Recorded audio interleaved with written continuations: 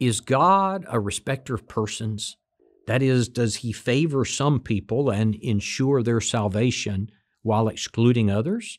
And perhaps even does nothing for them, or even worse, causes some people to be lost. A Christian young lady recently told me, she said, "I no longer believe as you do."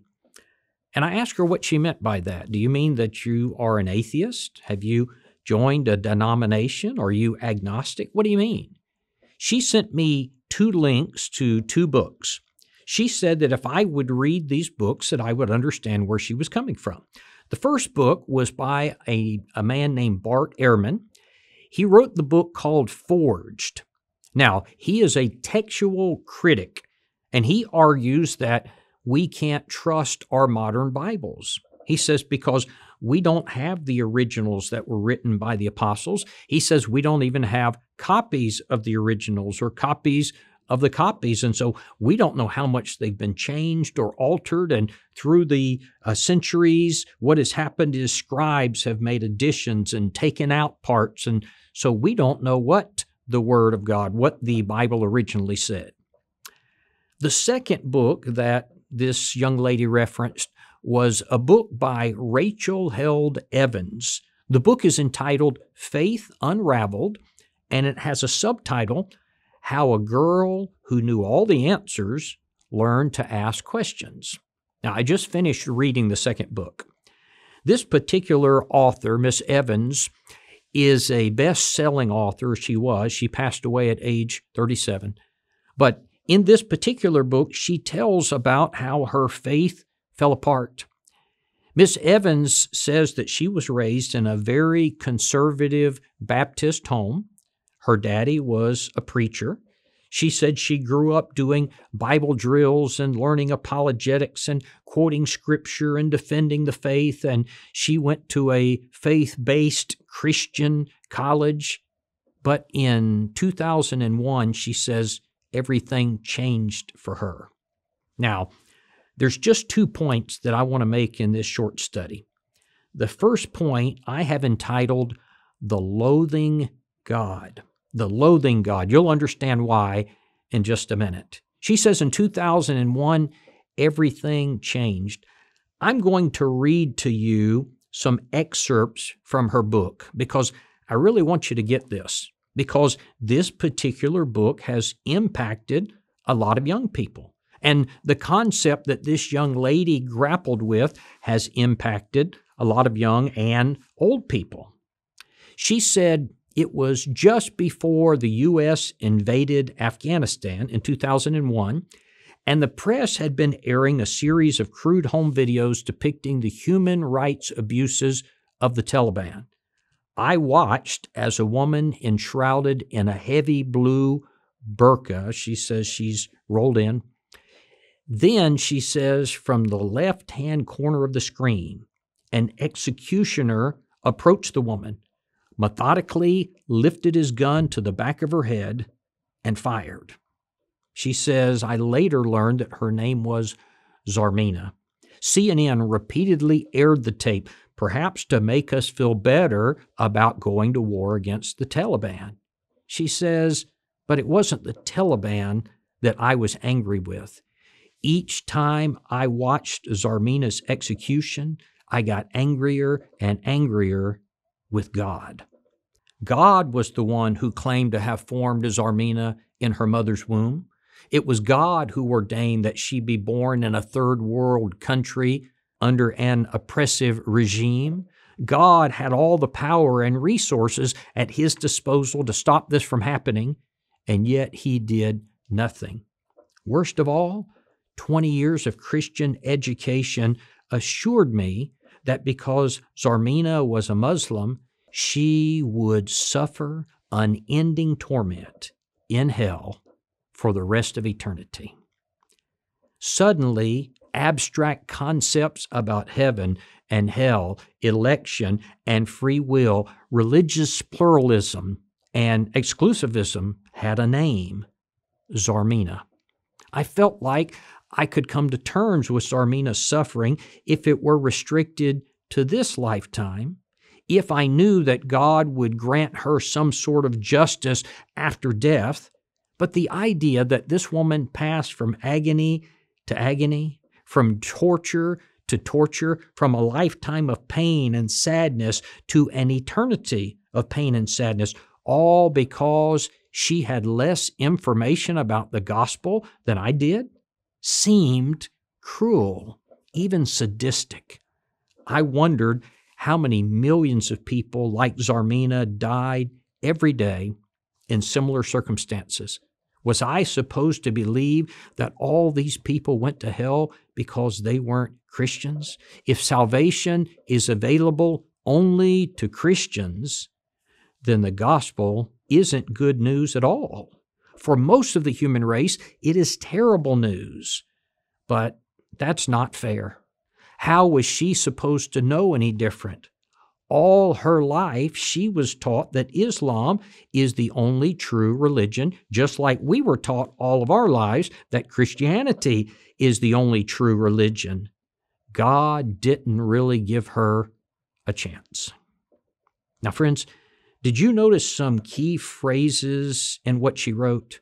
In this short excerpt, she refers to God as cruel, sadistic.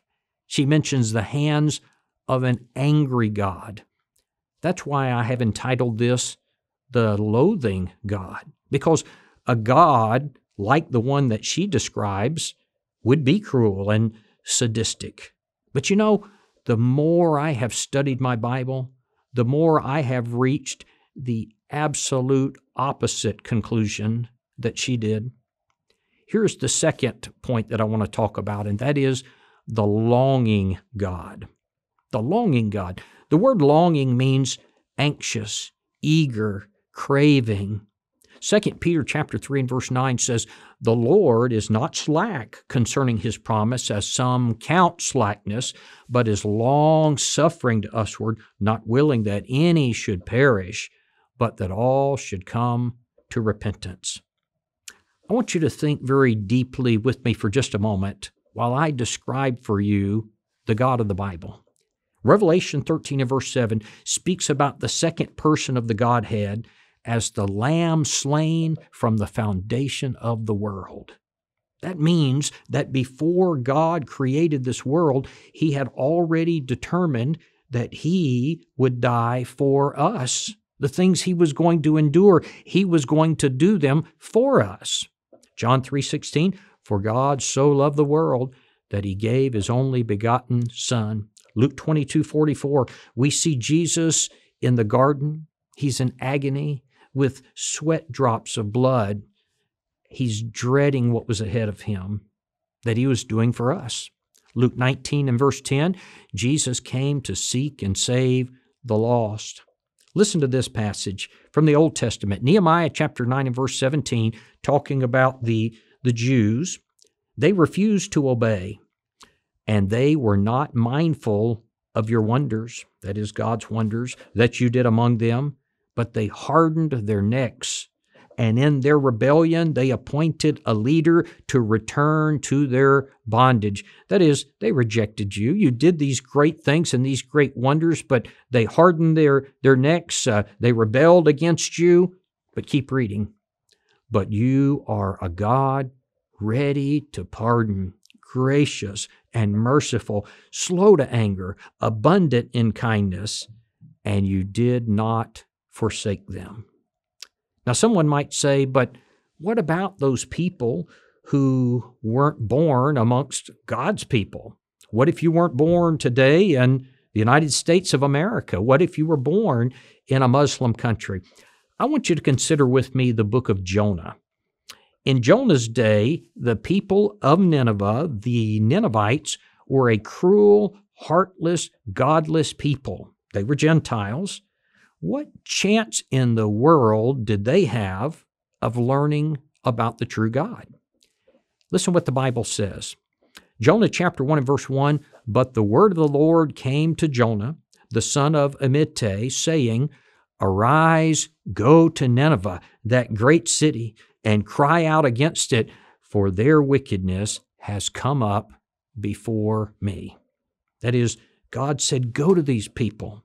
Now, you know the story of Jonah. Jonah flees.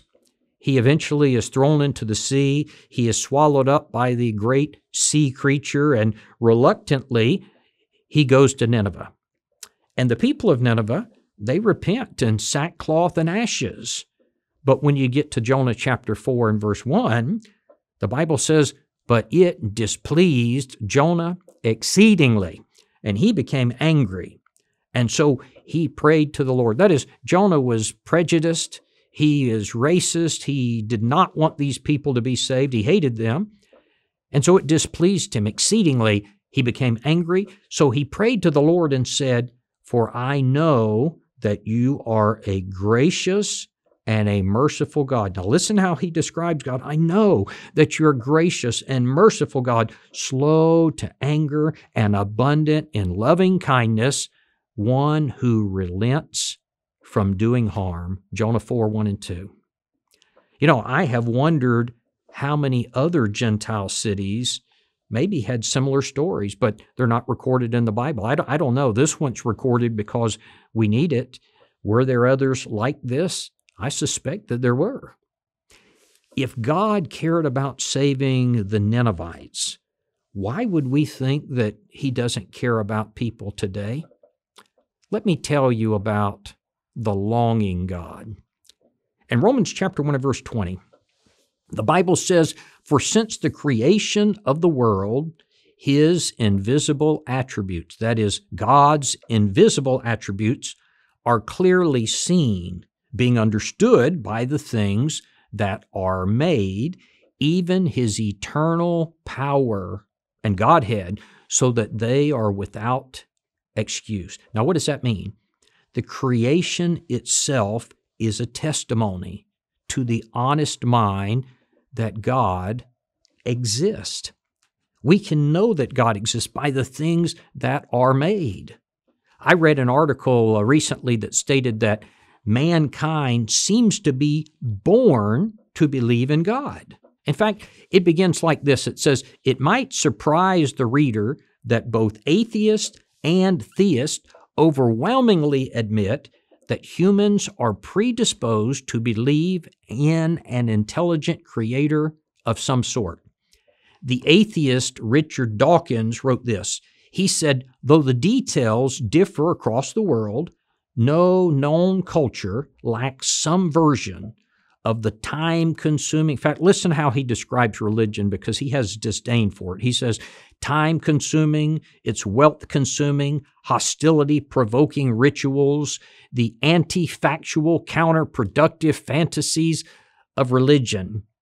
So deeply religious are humans, Dawkins refers to their desire to recognize some sort of a creator as, quote, a lust for gods. Renowned atheist Sam Harris, he was forced to admit the truth that the concept of God is inherent in the human predisposition. Now, what does that mean? He looked at the evidence and he said, man just seems predisposed to believe in God. In light of current evidence, Bloom admitted there is by now a large body of research suggesting that humans are, listen to this phrase, natural-born creationists. Very interesting. God has not left us without witness. We're natural-born creationists. Acts 17 and verse 26 says, and he, God, has made from one blood every nation of men to dwell on all the face of the earth, and has determined their pre-appointed times and the boundaries of their dwellings. Now listen to verse 27, so that they should seek the Lord in the hope that they might grope for him and find him, though he is not far from each one of us. Matthew chapter 7 and verse 7, the promise is made, if you'll seek, you will find. Jeremiah 29:13, and you will seek me and find me when you seek for me with all of your heart. So what does all this mean? You put all of this together, and what you have is we have a God who died for us. He paid the penalty for us. He surrounded us with evidence that proves His existence. He created within me an inborn understanding that He's there. He pre-programmed me to believe in God. In fact, I have to have it taught out of me. And then He providentially provides a way for me to be saved.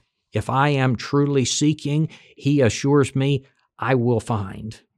Now, what about after I become a Christian? I do what the Bible says to become a child of God. My sins are washed away. I'm a Christian. What now? Some Christians live their lives in constant fear.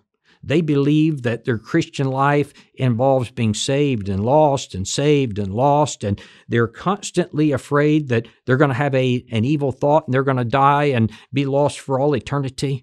They never embrace the promise of 1 John 1, 7 through 9, the continual cleansing of the blood of Jesus. They never accept the words of 1 John 5:13, where John promises that we can know that we have eternal life.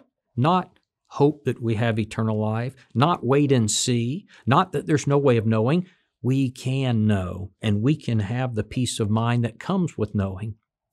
You know, I have often said that I believe that in the church sometimes we have done a good job of convincing Christians that they are lost, but we haven't always done as good a job of convincing people that they are saved. And sometimes that misery drives people away.